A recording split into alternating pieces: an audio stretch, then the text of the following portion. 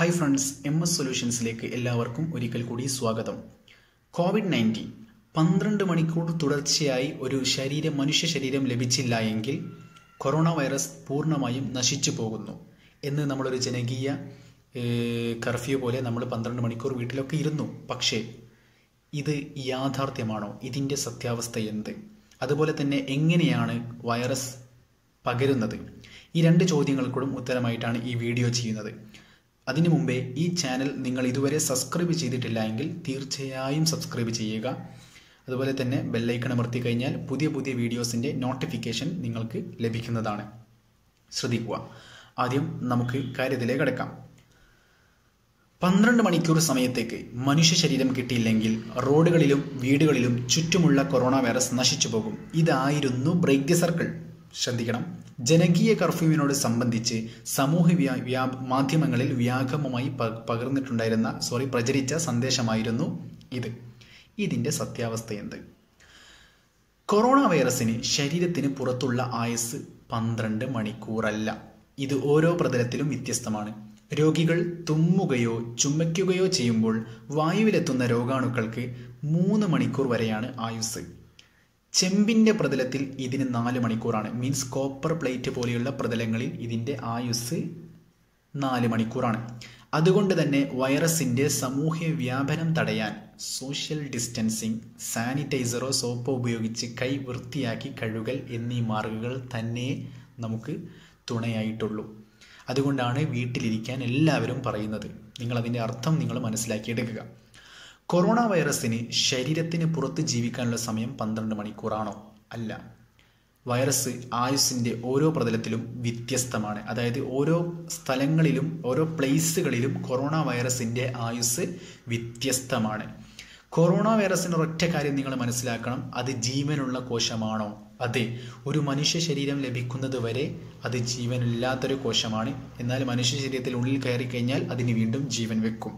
അതായത് മരിച്ചാലും ജീവിക്കുന്നവനാണ് വൈറസ്. അത് കാലാകാലത്തേക്കുണ്ടാകും. അതെവിടെയോ ജീവനില്ലാതെ കിടക്കുന്നതിനെ ആരോ ജീവനുള്ള ശരീരത്തിലേക്ക് കൊണ്ടുപോയി അത് വീണ്ടും ഇങ്ങനെ പടർന്നു കൊണ്ടിരിക്കുകയാണ്.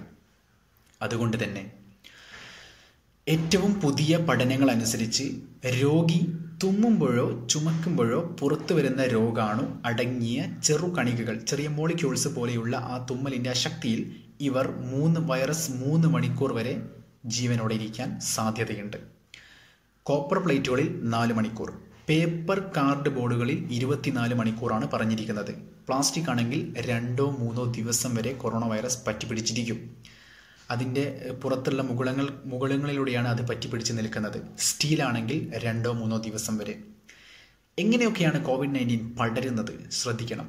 രോഗി തുമ്മുമ്പോഴോ ചുമക്കുമ്പോഴോ പുറത്തേക്ക് വരുന്ന ചെറുകണികകൾ നേരിട്ട് അടുത്തുള്ള നമ്മുടെ ആളിൻ്റെ കണ്ണിലോ മൂക്കിലോ വായിലോ എത്തുമ്പോൾ ആണ് ഈ COVID-19 വൈറസ് പടരുന്നത്.